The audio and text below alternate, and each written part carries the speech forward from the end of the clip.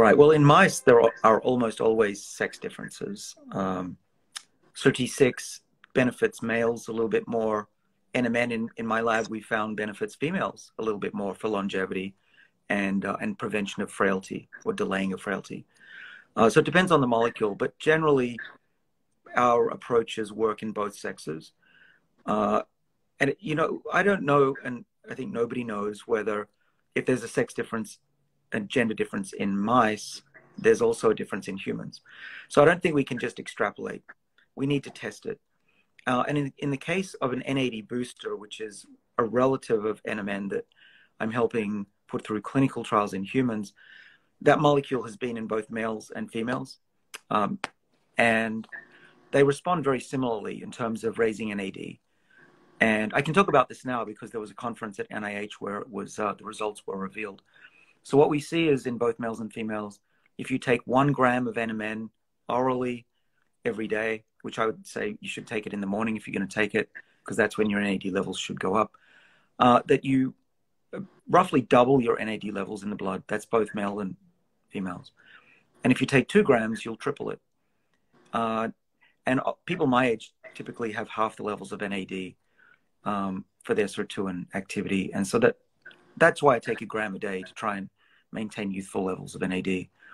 But there are some anecdotal differences with NR and NMN with males and females reacting to it.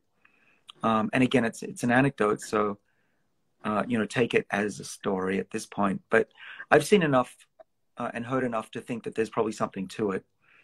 In the case of females, I've known a large number, you know, more than could be coincidental, who have felt changes to their body. So I'm not saying this is definitely scientific, but things to look out for. If you're a woman, you start taking NMN, you might notice that your menstrual cycle is more youthful, to put it bluntly, and maybe even moods can change, which might be hormonal, I'm guessing. And one of the reasons for thinking that this might be true is in mice, we've published with Lindsay Wu, one of my former postdocs in Sydney, that we can reverse female infertility in old age. And as far as I know, we're the only group that can do that. We give those mice NMN for just a month, and they start producing babies at the age of the equivalent of a 70-year-old human, and the ovaries come back to life. So it's possible that that's what's going on if women are taking high dose of NMN. So I'm not a doctor, but I would think that if I was a female, I'd start on a low dose, 250 milligrams perhaps, and just see how your body reacts, and do that, you know, with your doctor's knowledge, of course, because if you're going to mess with hormones, your doctor should know about that. In the case of men, there's a lot less known about that, but it's feasible that our hormones are also affected. And there's a really good paper that shows that one of the Sirtuins, these are the genes we work on that control, we think, aging and longevity as well as defenses. But one of the things that was found for SIRT2 is that it controls hormone production in male and female mice and in human cells.